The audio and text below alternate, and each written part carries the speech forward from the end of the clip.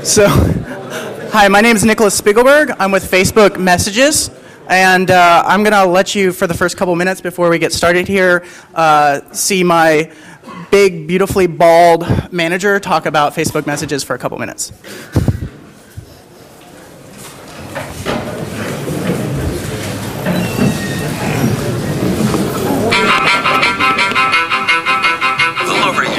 We started looking at ways to improve our Facebook Messages product. And we realized pretty quickly that the problems that we face are actually bigger than just Facebook. A lot of sharing should be simpler than it is.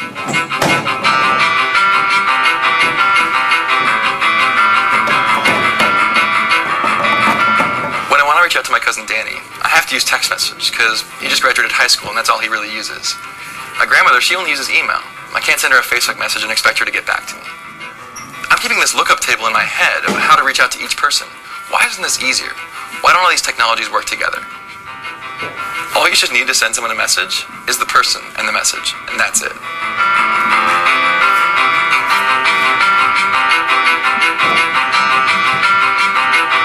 People should share however they want to share.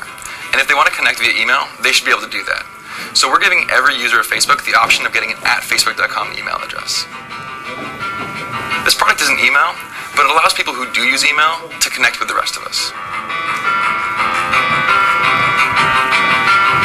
We've modeled this entire system after chat. There's no subject lines, there's no CC, there's no BCC. When you press the enter key, it sends your message right away in real time. We want this to feel like a conversation among friends, and when you come back to your computer or your phone, you should be able to pick up right where you left off.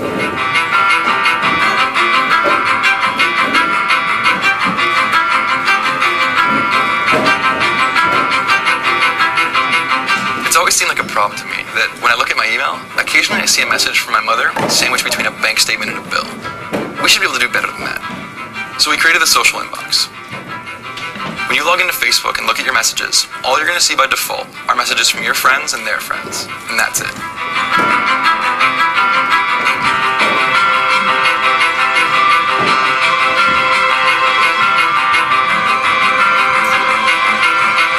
Historically, once you give out your email address or phone number, it's just a matter of time before it winds up in the hands of the wrong person.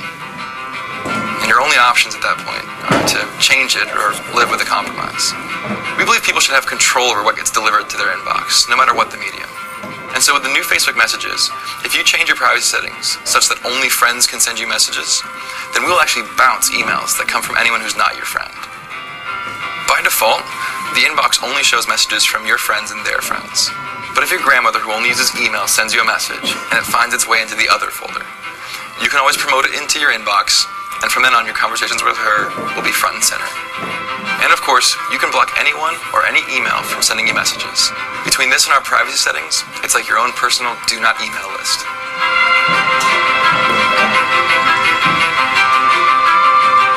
The most important part of messages is context. Email is organized by subject lines. But when we looked at the subject lines for Facebook Messages, the top 3 were no subject, hi, and yo. It's not a great way to organize conversations. We decided to organize conversations around people, not subject. It also made sense to bring together all the different conversations you've ever had with one person into a single thread. Whether those happen in chat or SMS or email, those all now live in one place. If you want to reach out to your friend via text, and they want to respond via email, that's possible. If you want to use chat while they're using Facebook Messages, that'll work too. And all those different communications will all live in one conversation. Imagine you had the entire history of your conversations with your boyfriend or your girlfriend. Everything from, hey, you want to get coffee later, all the way to, you've got to pick up the kids tonight at soccer practice. My grandmother had that. It was a box of letters written by my grandfather from when they were dating. That kind of thing is increasingly rare, and I'm left to ask, where is my box of letters?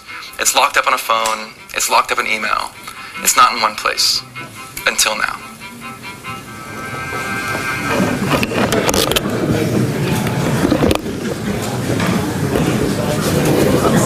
Americans, we love to act sentimental, don't we? Hi. So my name is Nicolas Spiegelberg. I am an engineer, software engineer with Facebook. In particular, I joined Facebook a year and a half ago right when this messages product was just getting off the ground, and I joined in working on the new storage layer that we're using to power this messages and to power the high volume of data that goes through it. So I want to talk a little bit about the technology behind messages, and in particular, the open source technology with messages. We use a lot of open source solutions. We make sure that we publicize those open source solutions as quickly as possible. I mean, for us, it's really beneficial that we don't have all the secret sauce here, that we're just contributing back with the community and working together to build great scalable solutions for technology. So, messages product. I don't know if you've seen the new one. More product side. Again, I'm more infrastructure side. But the big thing is being able to have carry on a chat message with somebody else who's going over SMS and not having to really understand what the medium is that you're giving these messages by, to just have it all sort of be seamless and to have it all being focused on the people, right? It's not, the subject isn't, hey, yo, the subject is my friend Will Bailey, right? That's the difference. So the major pieces that we had for the new Facebook messaging product was we needed a front-side client product, right? We needed a mail pipeline to handle the new email. We already had sort of an XMPP layer with chat. We needed to add spam filters to make sure that you only got emails you cared about. Then we needed an application server to sort of move a lot of the load that with smaller services, you could just keep it on PHP. We needed to move that to something like Java or C++, where we could handle the load better. And then the main area that I'm working on and have expertise on is the last two areas, which is the storage and migration. So what sort of things do we need to store? So the four main areas where we can communicate here within the Facebook Messages product are our traditional messages pipeline, which of course already had tons of data in it. Our chat, which we went from having sort of this temporary thing that's, goes away every week or so, to being something persistent that's interleaved with your messages, that you can chat with somebody who has an email address, you can chat with somebody who has an SMS. All that stuff is logged, and it's one nice big personal history together. So what sort of volume is our infrastructure having to handle for this new messages product? We haven't taken measurements recently, but the most recent measurements we sat down and did was the monthly data prior to launch, which is November. And at the time, we were doing 15 billion email messages with our legacy email product. We were doing 120 billion chat messages. And obviously, our regular mail messages were a little bit larger. They're about 1K when we looked at it, and it was about 100 bytes for chat messages. But still, between those two, that means that we're getting in every single month around 25 terabytes worth of data that we need to store. The other interesting thing about this data is that this is constantly growing. I mean, the number of people that are adding messages versus deleting messages, the deletions are such a smaller portion. So we need to have a data store solution that can not only handle this monthly volume, but can handle this monthly volume coming in for years, and as the data store needs to grow. So what's really interesting is for our data backend, one thing that we did not choose was MySQL. We actually decided to use HBase for our small and medium data, so your normal messages, your chats. If we're going to do like a cache of your front page, a snapshot of that, and also your inverted search index. For attachments and large messages, we already had a really good existing infrastructure with Haystack, which again is a sort of a separate product that they're working on trying to get that more public as well. But we have them handle attachments for us, so we can really focus on sort of the small to medium data load that's constantly growing. So the basic gist of our architecture is we have this client front end, and if you're used to sort of the MySQL world, what you realize is when you go past the scale of a single service server, you need to shard. And in Facebook terms, those shards, you're talking of thousands and thousands of servers that are sharding for a single table. That's not really acceptable. we can handle smaller levels of shards, but we really would like to have less granular sharding. We would like to have ability to grow our cluster as we need to without needing to reshard our entire database. So we have these cells for HBase for our smart scale storage, and we have a user directory service which uses Zookeeper to map every single Facebook ID to what sort of cluster, so your traditional sort of sharding message. So the client goes, what's the cell for this user? Responds back cell 1. After then, the client just can talk directly to the cell, which has the application server, which has all the storage information. The application server can then contact Haystack or HBase as needed. And again, like I said, we have multiple shards of these cells, but versus sort of MySQL, a single cell contains a lot more data. We have less shards, and I'll talk about that more in a minute. So what sort of open source solutions are we using here? I mean, there's a couple on here that are very popular already. We have memcached, right? So you can throw a memcache box in front, and all of a sudden, a lot of your read worries go away, right? So you need to have decent read performance on the back end. You need to have good write performance, and you really need to now worry about sort of the maintenance headaches with having to shard, with having hot regions, stuff like that. For Zookeeper, Zookeeper is used actually for our user directory service, which is doing this sort of mapping. It's an eventually consistent data store, but it's really meant for small amounts of data. It's not meant for multiple terabytes worth of data. HBase is really, of the 5, it's the most controversial. It's the one that we had to talk about the most. It's the one that we had to do sort of the most development on to get up to handling this sort of data volume. And it's basically a database storage engine for message data. You know, the buzzword is NoSQL, right? But basically, you know, we had to evaluate a lot of different data store suites because we realized that this sort of sharding problem with MySQL wasn't going to go away, and it was going to require a lot of effort if we wanted to stay on that. So HBase uses, even underneath it, HDFS, which is a distributed file system. So you can basically think of, say, 100 nodes as a single file system server. It automatically handles if a server dies. It handles doing multiple replication, making sure you have data locality between your application and your file system. And then finally, we have Hadoop for a lot of MapReduce jobs. We had a question a couple months ago, like how much do we use MapReduce?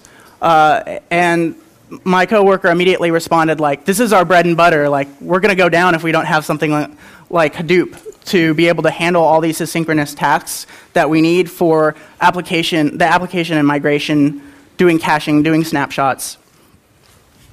So the other ones are fairly well known. The big mystery here is HBase. So what exactly is HBase? HBase is a strictly consistent NoSQL sort of architecture where what you have is you have a Zookeeper cluster. So that's doing sort of eventual consistency, but you're being able to have, say, 5 Zookeeper nodes. So you don't have a single point of failure there. The Zookeeper cluster says who's the current master.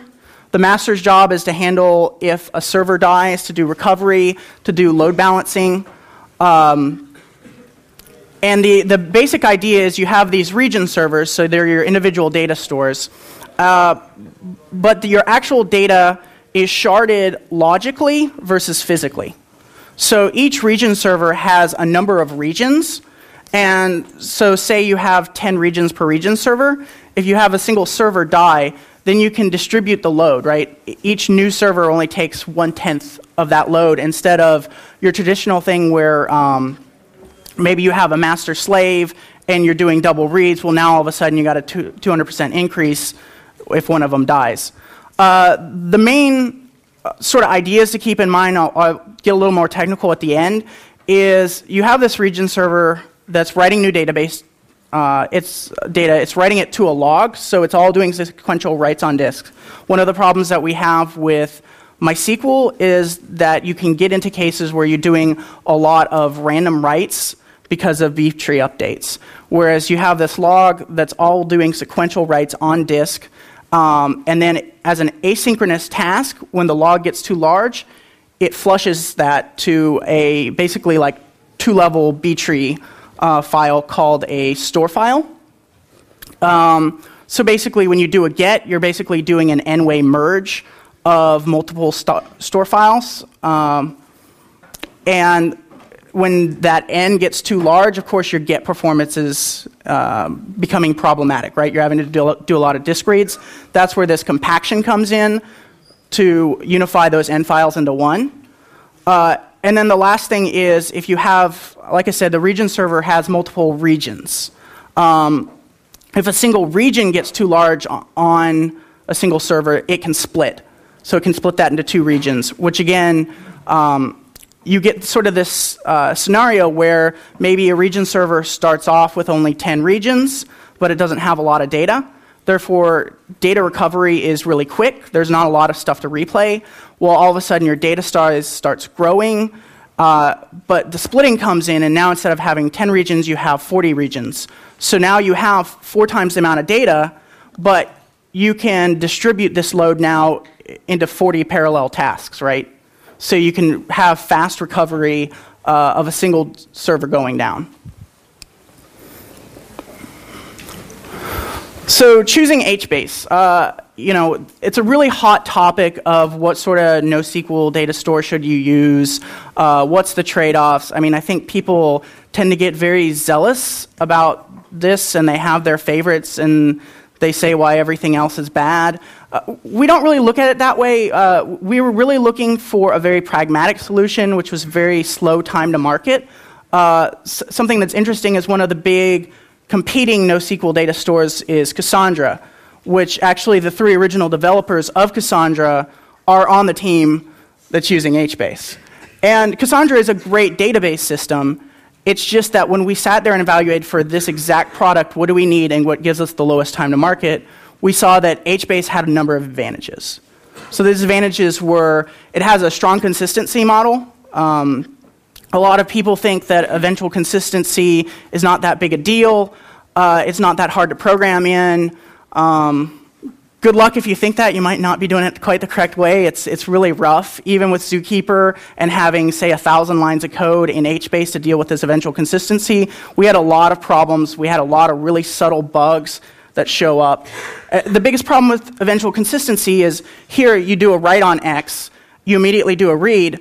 You really have no guarantee that you're up to date on the data when you do the read, right? Because your write doesn't go to all the servers at once, so you could be getting stale data immediately after you wrote to it. So that was a great thing to us about HBase. It also had this automatic failover. Like I said, you have these region servers that if they die, it can automatically parallelize recovery. Here you're talking, trying to get it down to seconds for when a server dies and when all the users are up again. And this is really great when failure is the norm, and when you need like UDP class machines that need a lot of servicing with like MySQL, you get into these issues where MySQL, you do this master sort of slave thing, you shard it. You have, say, 1,000 servers, right? So 500 masters, 500 slaves. One server dies. Well, you got to get ops on it right away, right? Because if say it's the master dies, if the slave dies, you just had data loss. Whereas here, it's automatically redistributing the load for you. We had situations where in our clusters, we had 10% of the machines down while we were doing on dark launch. And you just didn't notice it. It automatically failed over for you. It automatically handled the load balancing for you. And having to get those 10% of machines online was sort of an asynchronous background task instead of something that you really had to worry about right now, which is a huge benefit for us. So that talks about sort of the automatic failable over the multiple shards, preventing the cascading failures that you can balance this stuff. Being able to do compression. We do LZO compression. We get like a 5-to-1 ratio onto disk, which is really great. Let's see, read, modify, write, operation support, like counter increments. We have a lot of applications that overwrite data or that increment data. A lot of HBase was optimized for sort of the counter stats use case. And MapReduce is supported out of the box. Interesting thing, you look at the old SVN revisions, Doug Cutting, he's an old Hadoop guy. You can see him in SVN blame a couple times here. There's this whole ecosystem where the same people that worked on Hadoop and HDFS were also working on HBase. And we have a large data storage team, so it's great that we can take these data storage guys that have experience with these subsystems, we can easily bring them on and have them help out with the HBase use case at times. And you're not having to necessarily separate like your data analytics team and your database team, which is good. HBase uses HDFS, like I said. It has a lot of really attractive features. When we were looking at, say, Cassandra, we were going to have to do very strict consistency model, whereas HDFS just had this out of the box. They had checksums. I know Cassandra has been working on getting some of those things in, but the nice thing is here we had these developers that had 3 years experience that knew, exactly what was wrong with HDFS, exactly what the little pain points were, and how to administer it. So we really only had to focus on the database side of things. We didn't have to focus on the data loss side of things due to file system replication. Like I said, it's battle tested as well. It's running petabyte scale clusters, a lot of our Hive clusters, our Hadoop clusters. HDFS is sort of the core file system technology underlying all of that. So, well, that doesn't show that well. So, interesting thing, a lot of people ask about sort of the cluster layout. Like I said, we have multiple clusters that we're using to handle this messaging product, but we basically, when we're talking about a server cluster, we're talking about 100 servers. We're sharding them so that, you have a switch per rack, right? And then you have a master switch connecting them. So you have 20 servers per rack, so you can get a lot of, when you're having to write to 3 replicas, one of the big problems that you get into is you have network I/O problems now, right? So if you can get a lot of data locality and if you can get a lot of rack locality, so maybe you're only having to send one replica actually over to the master switch versus if you're doing sort of like a Cassandra model where you're writing all 3 of them simultaneously, you might be flooding the master switch. So we basically separate it into 20 servers per rack, 5 racks. We try to isolate all of our components so that we can really trace if a master goes down. As you saw, there's HBase, there's HDFS, and there's Hadoop. So there's a lot of big subsystems and processes that are all interacting. So being able to isolate that is really good for debugging capability. For the region servers, we have, basically, we try to go for more hard drives because the more, it's better to have, 4 1 terabyte hard drives than to have 1 4 terabyte hard drive because you start getting bottlenecked on the disk writing there, right? Where you can parallelize that 4 ways if you have 4 1 terabyte drives. So data migration. It was a big problem. Like I said, you're getting 25 terabytes of data a month coming in. We have this existed messages product. People expect their old messages to work on this new format. We're dealing with huge scale. This was all stored in MySQL in the background, and we have to go to HBase for the win.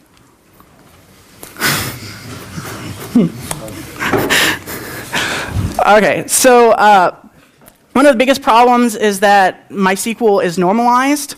So we had 3 main tables that we basically had to denormalize, migrate a user over, and it's one insanely huge join of terabytes worth of data spread across many different machines. Slightly problematic. Oh. Yeah. So multiple terabytes of data spread across machines. Failure is the norm. and you get really odd problems. So one thing that was kind of anecdotal that we discovered is, as you saw in there, you basically have an inbox for your friends and then an inbox for other people who aren't your friends. I guess we have these teeny boppers in America that they don't want to be tagged in photos. So what they'll do is they'll actually destroy their account when they leave and then recreate their account when they log back on so people can't tag them. But that's great when you're having to, move terabytes and terabytes of data over, and depending on what time you ask, they either have no friends and their account doesn't exist, or they have 500 friends. So we had a lot of interesting problems, and a lot of times, what's the failure, the reason for it? In that case, the failure wasn't even anything operationally that was wrong. It was that users were destroying and creating accounts, and I guess we still let them do it, so more power. So basically, we get a snapshot of the MySQL data, and we store it into HBase. We store it in sort of a flat structure that's not really organized, and then we join the data with MapReduce to actually put it in the table in the organized format. Load it into the final cluster using bulk loaders. So something that's interesting is a lot of people will do HBase performance stats, and they'll talk about put operational costs. One of the benefits that HBase has is if you're importing data while you're serving live cluster data, right? If you just do a bunch of puts, well, then you're worried about your synchronization locks. You're intermixing your live data with this sort of background data that's not as performance-oriented. It's great if just off in the background, you can create these B-tree tables or store file tables yourself, and then just shove them in after you created your entire shard of the database. So that's what we do with these bulk loaders to sort of take the load off our live data as we're importing, millions of users in at a time. Let's see. Yeah, let's skip this. I'm not a migration guy. I just work with them on TV. Okay, working with HBase and HDFS. So our main goal, one of the big problems with a lot of these NoSQL databases is data loss. Yes, a lot of the algorithms sound wonderful on paper, and then you look into the gritty details of what happens if server A dies, followed by server B, followed by server C. Oh, you get data loss, but that's not a big deal. Well, with Facebook messages, people tend to have this tiny little strong opinion about Facebook for whatever reason, so we got to make sure we're not losing your data and protecting it. So the goal of zero data loss, that was one of the main things we worked on. That was the main thing we were worried about, was making sure that no users lost data, that in the face of normal failures, you could have crazy scenarios happen and we would still be able to recover for it. So one of the main problems was HBase didn't have sync support. So if your server died, you lost, say, the last second's worth of data because a HDFS, the master and the slaves weren't communicating properly. So we added that in. We added ACID-compliant writes at a row-level granularity so that we could do ACID sort of transactions here. We did early log rolling, so we found a lot of cases where we did a lot of tight integration between the file system and the database. So the second that we saw, everything by default is stored in 3 replicas, right? You could get into these weird scenarios where one slave dies, so now you have 2 replicas, but you go on your merry little way. Now another slave dies, you have 1 replica. You go on your merry little way, right? But now you have a JBOD disk with only 1 replica, and you could potentially have data loss. So we did a lot of tight integration to make sure the second you went down to 2 replicas, we started triggering re-replication. We started rolling off to a new log, so we got a brand new 3-way replication scheme. And then we also did a lot of stuff with the HBase master redesign. One of the fundamental problems that you hear a lot of times with HBase is people will say, well, it's a single point of failure, right? Which is normally a huge problem. We've basically kind of moved HBase from being a single point of failure to where you can have a master, you can have multiple backup masters that are willing to come in, and then you really store your critical information that needs to be preserved across data server loss in Zookeeper. So like I said, it's this eventual quorum that we needed the fast writes that was really sort of tricky because it was eventually consistent. But the great thing about it is now we can have 5 servers. So, you no longer have a single point of failure. You have to have 5 things die in a row before your host, which is great. Okay, and I mean, a lot of it was sort of getting down to the nitty-gritty. I think one of the problems that you hear a lot of times is people will do this amazing new technology and they'll want to add all these cool features. I have added a new feature called Bloom filters, which is doing probabilistic hashing algorithms and sounds great, and I got to read a lot of PhD articles about it, and then I get a 2x performance gain. And then my boss comes around here and he starts looking at the decompression code and goes, oh, we should buffer those RPC calls, 20x performance gain, A lot of it is really sort of understanding your system, understanding where the bottlenecks are, getting down to the nitty-gritty, making sure that you're not sitting there going, well, I'm not exactly sure how this works. We can't afford to say, I'm not exactly sure how this works. We get a random unit test failure that happens 1 out of every 100 times. It means we don't understand what's going on. We got to go figure that out. So we did a lot of work on really understanding the system, really adding small availability and operational improvements to it, adding rolling restarts so we can upgrade versions without needing any downtime for the users, being able to interrupt any long-running operations. So, a lot of times you create a server and then it just stalls for a minute because something weird's going on. You're like, I don't know what it is. We had to find all those little areas so that we could shut it down in a second, restart it when we needed to. HBase FSCK to do background file system checking for us, because we're not just storing your data, we're backing it up, and then we have separate utilities that are going there and scraping and making sure that both those systems are saying the correct things, right?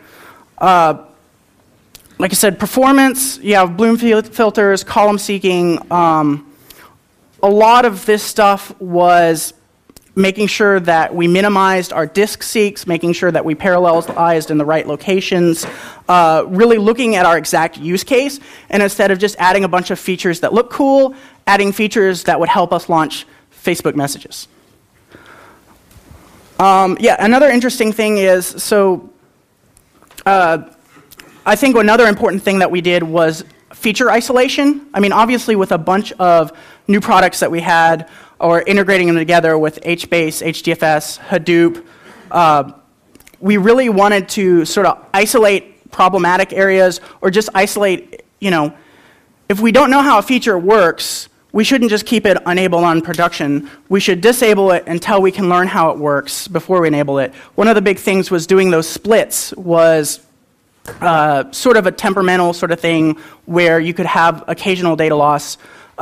We had a lot of people working on that, but we thought, well, that's not our focus. Our focus is consistent data. We can just manually do the splits. We can control them. We can automatically shard them. And that's really great for, when you have a 100,000 line log file and you have to analyze your regions, and then you have to analyze it over the past week. Well, your region just got renamed from this to this to this to this, and it's a nightmare to debug. It's great if you can just have a consistent hash key that you can look up the region over a period of weeks and sort of do performance measuring on that. So let's see, other operational challenges. One of the big things we tried to do here is, since we had such a huge amount of infrastructure, we had a dark launch that was basically mirroring our existing inbox traffic. So, when we were, say, at like 1% for release, in dark launch we were at 10%. So we were always making sure that we were scaling our dark launch above and beyond and trying to find failures well before the users would find them. And the best data to work with is real data. You can sit there and run benchmarks all day long, but in the end, if you can replicate the data, if you can have it running over months at a time and make sure that you can find all the little weird bugs that happen once a month, that's really the best way to do it. Let's see, we did a lot of deployment monitoring sort of stuff. tons of scripts, dashboards. One of the things that's great is you go and look here on our HBase, and we just have tons and tons of graphs, and we sit there and analyze the graphs. Since we're doing manual splitting, we can sit there and see how a region is behaving over months at a time and do certain performance tweaks, understand how the system works as data grows, and as certain ratios between our files change. So the last area that I really want to talk about is working within the Apache community. Like I said, my personal opinion is Facebook is a very open source friendly company. I didn't have to go sign a whole bunch of waivers just to get started on this project. In fact, I didn't realize that companies made you sign waivers until a couple months after I was working on this, and they said, "Oh, that's not us." They really want you working closely with the community. We started, HBase wasn't like this thing that Facebook built and Facebook made popular, right? This is a product that has already been going for 4 years. It's not like they had, this sick community. They already had this wonderful community of multiple companies with smart people that were working on this product. And we didn't want to come and be the flash in the pan. We wanted to come and work because we thought we could get our product done faster and help them get their products done faster if we work together in an open source environment. We had in-house expertise in both HDFS and HBase, which again, like I said, it needed to be tightly integrated. So we tried to bring in people from even outside of messages within Facebook to help work with this open source community. We tried to, when we were evaluating different suites like Cassandra, like Hypertable, we weren't just looking at what features they had as well. We were looking at what's the community want, what are the community's goals, is what we're doing helping the community, and is what the community doing so hopefully helping us as well. And we try to increase community involvement. There's active encouragement to submit diffs and patches whenever possible. I personally try to stay within a week of the actual open source branch. So, what you guys are seeing when you go on to hbase.apache.org, Facebook doesn't have this huge amount of secret sauce in the background. You're roughly seeing exactly what Facebook's using. You're seeing patches roughly as we create them. We really want to work with the community. We think it's in our best interest and in the community's best interest if we're being open and sharing. Additionally, that means that I'm a committer now with the HBase project. We have another person who's in the primary committee, and we're actively encouraging. When we brought in co-ops, tried to get them to work with it.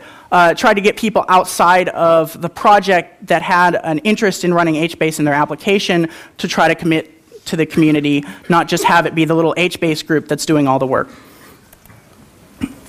There were massive feature improvements that we did with the community, and we couldn't have done without it.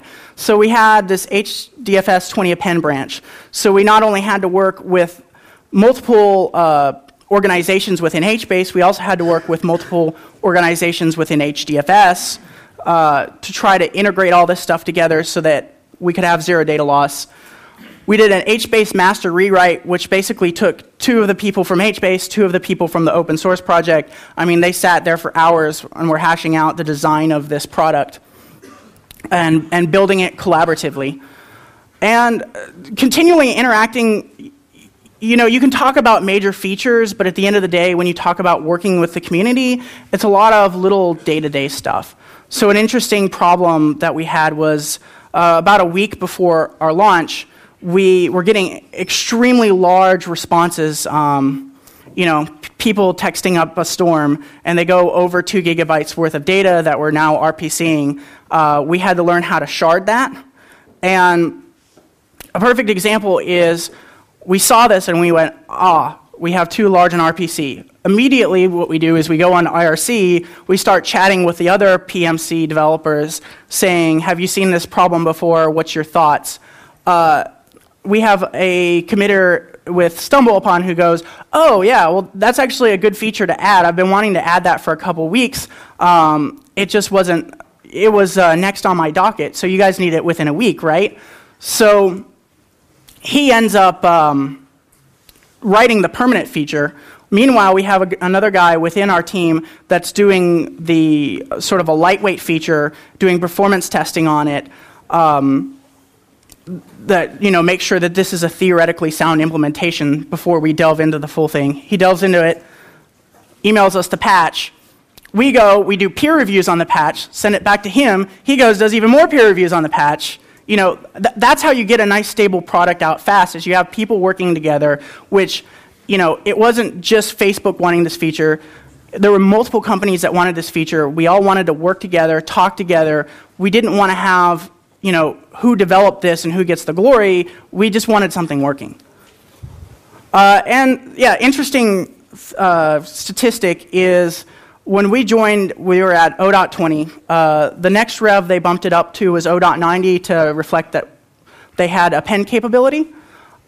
We had over 1,000 patches that were between these two revs. So if you've tested with HBase 20 before, it's a little bit old. Yeah. And that's it. So do you guys have any questions? There was one point regarding problematic about operations. You have to move large set of data around. How do you handle that? So the question was, you have a lot of volatile operations. I think I was talking about the people creating and destroying accounts, and you have to migrate, terabytes worth of data. How do you do? Yeah. Carefully, right? So to be honest, migration was that area of this where I was the least expertise on. A lot of it was doing large MapReduce scripts, handling a lot of failures, again, taking a lot of statistical measurements, trying to measure any little odd error case that happened that people normally take for granted and they say return false on. Yeah, it's not only the migration. How you actually move the data within your network and in a proper way? How do you structure it? A large pipe. Yeah. How do you structure that? Yeah. So beyond that, how do you programmatically do it? Yeah. Different questions. Next. Yeah, so you just mentioned functionality and the goals as the way why you use HBase. You didn't say anything about performance, and I've read some reports that Cassandra outperformed HBase. Yeah. So the question was, what about HBase performance? Sort of what's interesting, performance was definitely something that we looked at. It wasn't necessarily an immediate top goal. The big goal is the architecture sound theoretically? Is the development stable? Are the features stable? Do we not have data loss?